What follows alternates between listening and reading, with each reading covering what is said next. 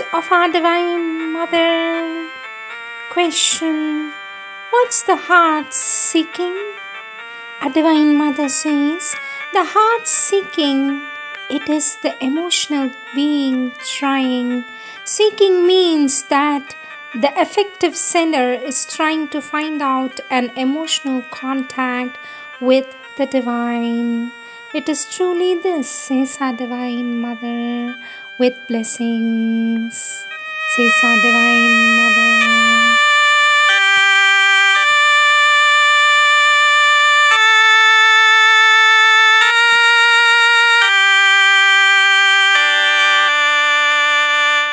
Poems. Sonnets by our Lord Sri Aurobindo. Topic: first spiritual change. His mind and body's first spiritual change, a wide God knowledge poured down from above, a new world knowledge broadened from within.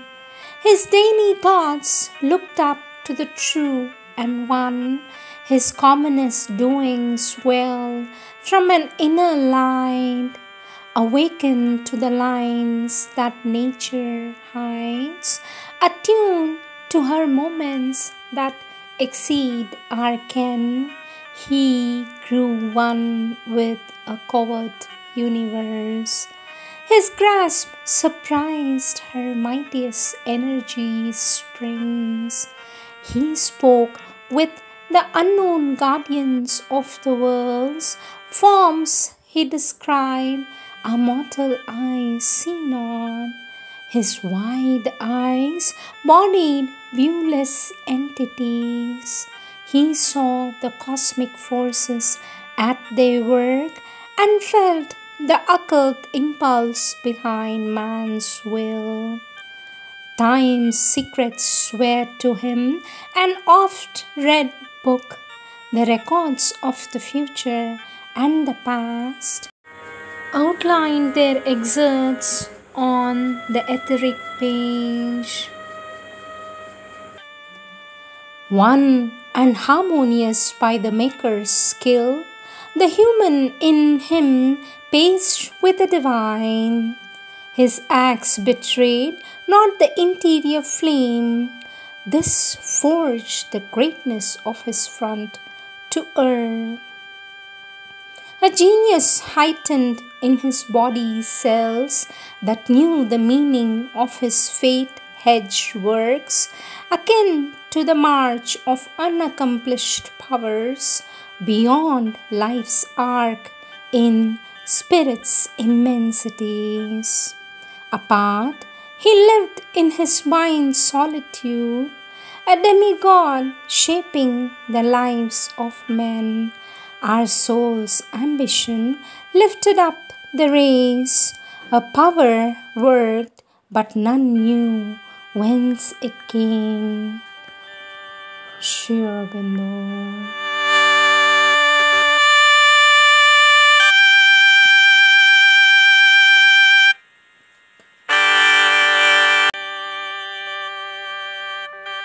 The mother's reply to Hutta is indispensable for yoga. To try to cheat the divine is worse than to try to cheat a human being, and much more foolish. Words of our Divine Mother. In a reply given to Hutta, topic: better to love, our Divine Mother says, human nature is such that when you concentrate on your body, you fall ill. When you concentrate on your heart and feelings, you become unhappy. When you concentrate on the mind, you get bewildered. There are two ways of getting out of this precarious condition. One is very arduous. It is a very severe and continuous tapasya.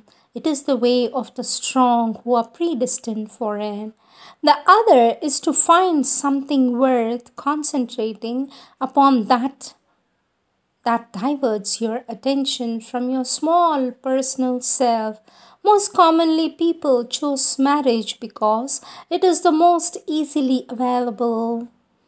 To love somebody and to love children makes you busy and compels you to forget a little your own self. But it is rarely successful because love is not a common thing. Our Divine Mother says, the best when you receive a shock is to answer at once by this thought, let the peace of the Lord be with you, not in spoken words, but clearly in your mind, and continue thinking of the Lord's peace and not of the unpleasant sensation. This is a good remedy, and you will minimize the bad effects. When you think of the Lord's peace, it acts as a call, and the more you think of it, the more you surrender yourself with it, which is the most powerful protection. It is true that life as it is not a very pretty one, but it is better to laugh at it than to be sorrowful. Next, words by our Lord Sri Aurobindo. Topic: feelings and emotions. Our Lord Sri Aurobindo says feeling themselves are of many kinds. The word feeling is often used as an emotion, and they can be psychic or spiritual emotions which are numbered among yogic experience, such as a wave of Shuddha Bhakti or the rising of love towards the divine. A feeling also means a perception of something felt, a perception in the vital or the psychic or in the essential substance of the consciousness. I find even often a mental perception when it is very vivid, described as a feeling. If you exclude all these feelings and kinder ones and say that they are feelings, not experiences, then there is a very little room left for experiences at all.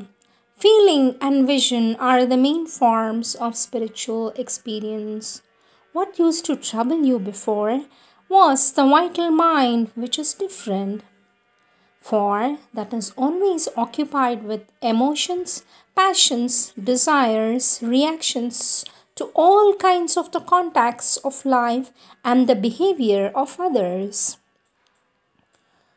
Our Lord Sri Aurobindo says the physical mind also can be responsive to these things, but in a different way. Its nature is less that of desire than that of habitual activity, small common interests, pains, and pleasures. If one tries to control or suppress it, it becomes more active. To deal with this mind, two things are necessary. First, not so much to try to control or fight with or suppress it as to stand back from it. One looks at it and sees what it is, but refuses to follow its thoughts or run about among the objects it pursues, remaining at the back of the mind, quiet and separate. Second, to practice quietude and concentration in this separateness until the habit of quiet takes hold of the physical mind and replaces the habit of these small activities. This, of course, takes time and can only come by practice, says our Lord Sri Aurobindo. Question by a child to our Divine Mother. Sweet Mother, how can one silence the mind, remain quiet, and at the same time have an aspiration, an intensity, or a widening? Because as soon as one aspires, isn't the mind that aspires? For this, our Divine Mother says no. Aspiration as well as widening and intensity comes from the heart, the emotional center, the door of the psychic, or rather the door leading to the psychic. The mind, by its nature, is curious and interested. It sees, it observes, it tries to understand and explain. And with all this activity, it disturbs the experience and diminishes its intensity and force. On the other hand, the more quiet and silent the mind is, the more can aspiration rise up from the depths of the heart in the fullness of its ardor. These are the words of our Lord Sri Aurobindo and our Divine Mother.